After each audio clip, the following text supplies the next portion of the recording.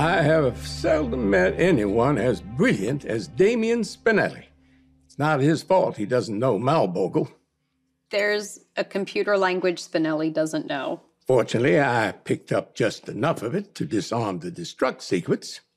The syndicate was going to kill you for a chicken recipe? Secret recipe. It's a sad but terrible fact that espionage of any kind can be lethal. Colonel, your story is incredible.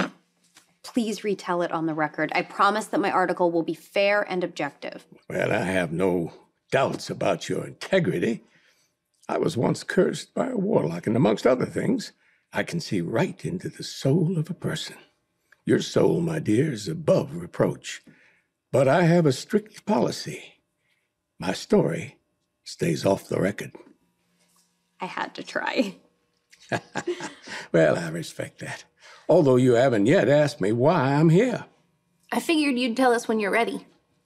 First, and this is very important, is there a place in this apartment where one can secure valuables? I'm not talking about a safe or nothing like that, but a place no one would think to look.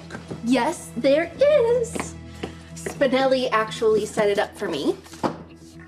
There's a secret compartment.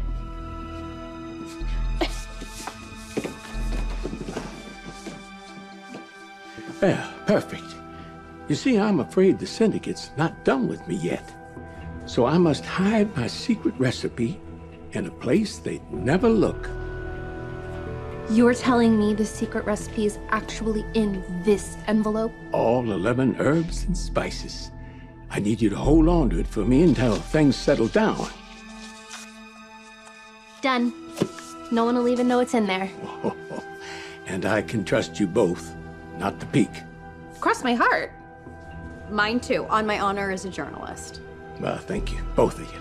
It's just so unfair. Why can't they leave you alone? Sadly, it seems that some syndicates cannot be reasoned with. And now, if you ladies will excuse me, I must take my leave. People don't stop eating chicken just because my recipe and I are being pursued by unscrupulous hackers. It sounds like your profession is even more noble than mine. Oh, no, I'm just a gentleman who loves fried chicken. Nothing more. Colonel, it was an honor to meet you. The honor's all mine, my darling. Maxie, I'm going to expect some pictures of Georgie and little James. You can count on it. Lulu, keep writing. Unlike my recipe, some secrets need to be exposed. You got it, Colonel. Stay crispy and stay humble. That was the coolest person I've ever met, right?